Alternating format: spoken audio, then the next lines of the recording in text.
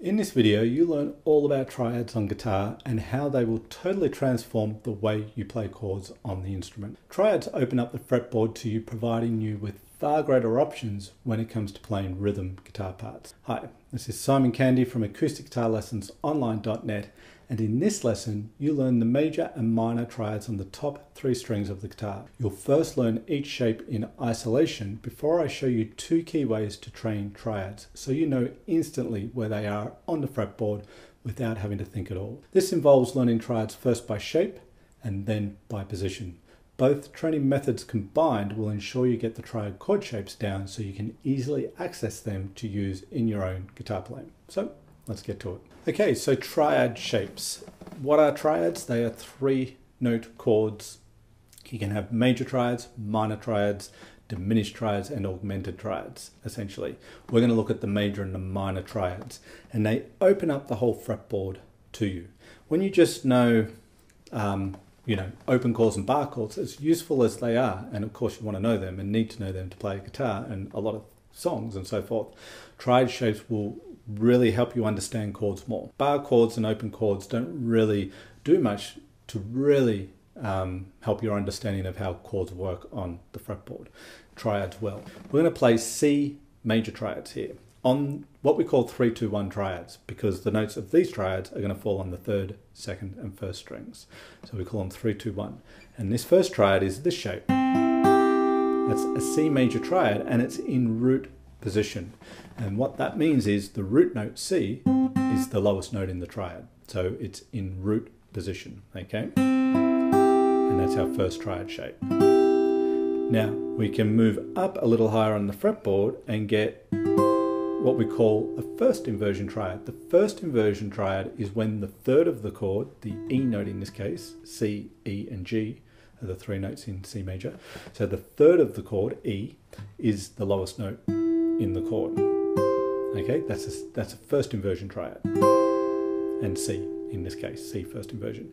And then we go up a little higher again, and we get a second inversion triad, C as well. You can hear they're all the same chord, right? The second inversion triad is when the 5th of the chord, C, E, G, is in the bass, which it is here. You might recognize this shape, of course, as a D open chord shape. Well, those 3 fretted notes from that D shape are an actual triad and can be moved up and down the fretboard. So again, we've got C major in root position, and then we've got C first inversion, second inversion, back down. Okay. Now you want to know where the root note is in each of those triads. So here it is, lowest note in the root position. For the second inversion, the first inversion, it's the highest note, it's on the 1st string. And in the second inversion, it's on the 2nd string. So it's a different string for each shape. 3rd string here for root position is where the root note is. Top string, 1st string for this inversion triad. And the second inversion triad, there it is on the 2nd string. Why do we want to know where the root note is? Because then we can move those triads to different chords. So if I was after an E root position, I'd know the root note's on the 3rd string, find the E, form the shape, there's E major triad. If I wanted an E second inversion, I know that the root note for the second inversion is on the 2nd string. So that's where I would find to build the second inversion off. And if I want the first inversion, E triad, E's on the top.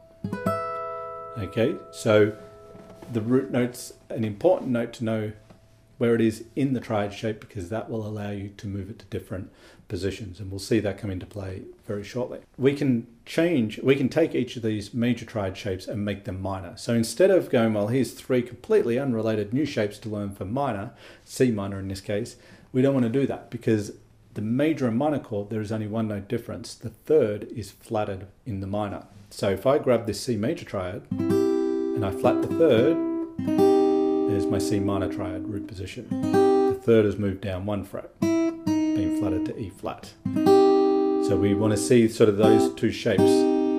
They are different sounds, of course, but they're kind of a pair, if you like. Here's the major root position, here's the minor root position. So they're actually good to play back to back, so you kind of pair those up forevermore. Here, the 3rd is in the bass of the first inversion C. We move it down 1 fret, and and we get the minor, which now means we can bar all 3 strings in the 8th fret in this case, because we've got this third E moved down to E flat to join the other 2 notes already there in the 8th fret on the 1st and 2nd strings. And we can pair those up. There's the major 1st inversion, here's the minor 1st inversion. And then we've got the D shape, but it's a C chord, 2nd inversion.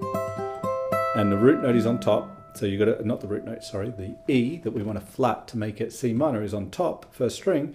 Now you're not going to be able to really comfortably get that 2nd finger to move down to the 11th fret and keep the 1st finger on the 12th fret. So you've got to re-fret that chord a little bit to accommodate the E being flatted on top.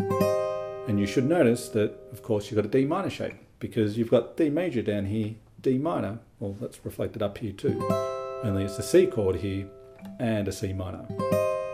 Okay, so your 3 minor shapes. Well, let's actually just quickly touch on each, major and minor. So here's major, root position, major, 1st inversion, major, 2nd inversion, all C. Then here's C minor, root position, C minor, 1st inversion, C minor, 2nd inversion. And as I was touching on before, a great way also to play these would be both inversions of each major and minor first before moving to the next position. So C major, root position, C minor, root position. You can see how they relate. You can see there's only 1 note difference.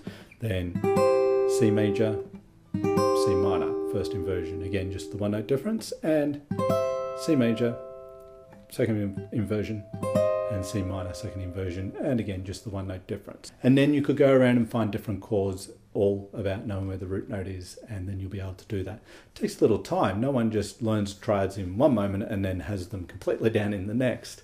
It takes a little bit of work, but it's the way you go about it that will have a big say in how well you do get to know these triad shapes. Okay, so these triad shapes are fantastic for developing more ideas for you and opportunities as far as rhythm guitar playing is concerned, but they're also equally as good for soloing. It's kind of beyond the scope of this lesson to go into the application of how to use these triads really, but I'll do another lesson on that to help you see just how useful these triads will be for your playing. But just think, you can now play C, not just here and here and here, as stock standard bar chords and an open chord. You can now play them here. And that's only on string set 3-2-1. You can play the same triads on 4-3-2 and the other string sets. It multiplies further. So it's certainly much more than what you're just seeing here, but this is a great start. So work with those shapes, and now I'm going to show you how to train them so you can just grab them whenever you want and get some really cool sounds. Okay, so now you've got a bit of an idea of the 3-2-1 triad shapes, both major and minor. Let's have a look at a way that we can train these. There's 2 ways: by shape, by position. By shape is the first one to do, the easiest one, and an important step to then do by position. So let me explain. We're going to take a very common stock standard chord progression in the key of C. It's going to be C, it's going to be G, it's going to be A minor, and it's going to be F. The old 1-5-6-4. Okay. Now, by shape means take one shape, for example, the root position, and voice out that chord progression. So I'm going to play C major. The next chord in my progression was G. So I need to use the same triad shape, by shape, the root position, as a G, which should take me up to the 12th or 10th position with the G, 12th fret, 3rd string. Remember, where the root note is in the triad shape is how you move it to different keys, how you can find different chords with it. The next one was a minor, okay?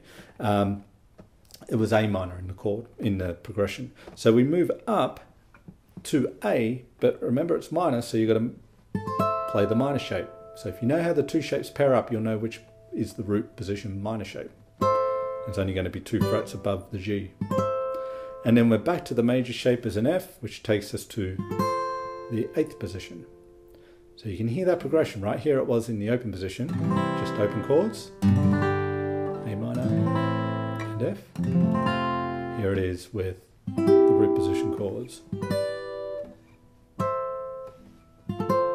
Okay, you could even imagine picking something out on the triad shapes while someone is playing the open chords.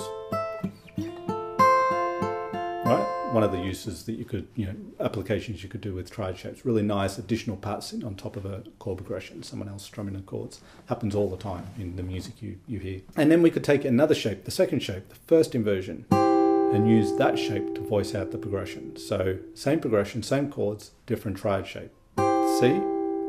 So we need a G. Remember the root note for this shape, the first inversion, is on the top string. So here's G, here's the first inversion G. Then we had the minor, A minor. So first inversion, but the minor shape for the first inversion, where you drop down one fret. And then F, first inversion. So that is C, down to G, to A minor, to F.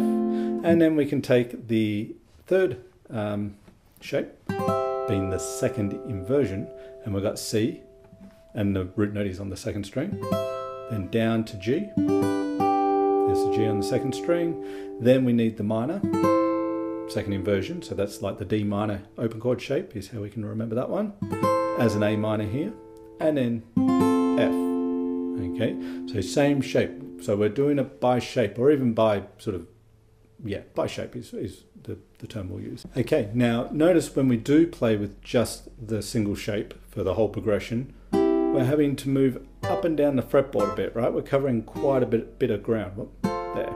We're covering quite a bit of ground, which is fine. I mean, we do that with bar chords a lot, and there's nothing wrong with that. But we can get some smoother sounding voice leading, meaning the way chords switch from one to another, very smooth ways, by playing by position. And this is a great way to get to know your triad shapes much better on a deeper level. So what do we mean? If I start with the same chord progression, right? We're going to play the C, the G, the A minor, the F. Same chord progression. I'm going to start with root position C. Okay, that's fine. Now, instead of using the same shape, I want to find the closest G chord. G is the next chord in the progression. I want to find the closest G chord, which happens to be right there as a first inversion. There's C, there's G. Okay, that's a little smoother in terms of the voice leading versus that. There's nothing wrong with this. This is okay. This is a bit smoother. Okay, you could do either. There's no right or wrong here, but you don't want to sort of just do this big leap because you have no other way to do it. You want to have options, and one option is to stay in the position and play the first inversion G. Now you want to find the closest A minor chord for where you're at, because that's the next chord in our progression, which is here. First inversion, A minor, and then second inversion, F will be the closest F. So see how they're all kind of stacked in the same area here. C, G, A minor, and F. And you'll notice some of the chords have common notes, so they don't actually change, and others are really just moving by a fret or two. So it helps you see how chords relate more as well when you play like this. So there's lots of multiple benefits you get by doing this. So listen to the difference. Again, if I just play it with the one shape, the root position, we have this. It's okay, but by position, and I forgot there for a moment. So you see G, A, really nice, smooth voice leading. And then you could go up to the next C, first inversion, play it, and then find the closest G, which would be this one. What's the closest A minor? Closest F? See, notice with the A minor and the F, there's only one note difference. So it's showing you how an F and an A minor relate. One note, okay? Very smooth. And you could go up further again to the second inversion C, and now you want to find the closest G there, which is root position, then the A minor and the F. Okay, second inversion C, root position G, root position A minor, first inversion F. Okay, so now you've got three different positions based off each of the three triad shapes to then play the chord progression. So of course here it is in its original form, C, G, A minor and F. And we had those three stacked positions if you like. C, G, A minor, F, or C, G, A minor, F, and C, and G, and A minor, and F. Look at all that variety in chord voicing and voice leading that you've got. Nothing like you would have if you only knew the open and bar chords. Okay, so you should see lots of possibilities that are happening there. And I will make some more videos if you like. And if you do want to see more videos on triads and the actual application and ideas with triads, like how can we use this to make some cool stuff, drop a comment below and let me know, and I will definitely make that video. It's just a bit beyond the scope of today's video. It's all about visualizing the shapes on the fretboard. Okay, maybe you've come across triads before. Well, maybe you haven't come across this way of working with them. But when I'm ever working with chord shapes, new chord shapes that I want to get into my playing, I do this sort of stuff. I just take any progression I can find and voice it out with the chords I'm currently learning, and I'll do that lots and lots of times over a period of time and get to the point where I just know that chord really well. So that is a great way to train with triads, the 3-2-1 triads on your guitar.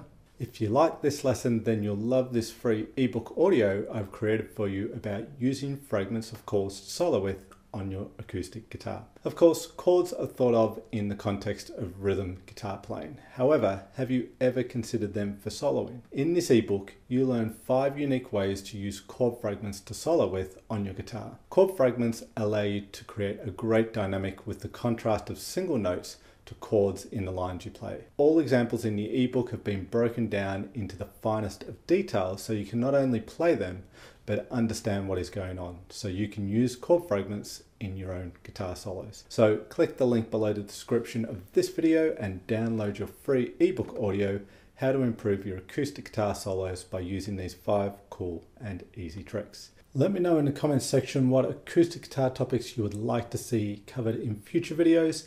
I read every comment and always love to hear your suggestions. If you like this video, then hit that like button, and if you haven't already, subscribe to the channel and hit the notification bell button so YouTube can tell you when I've released a new video. This is Simon Candy from acousticguitarlessonsonline.net. As always, thank you for watching this video. I appreciate your time and I look forward to seeing you in the next video.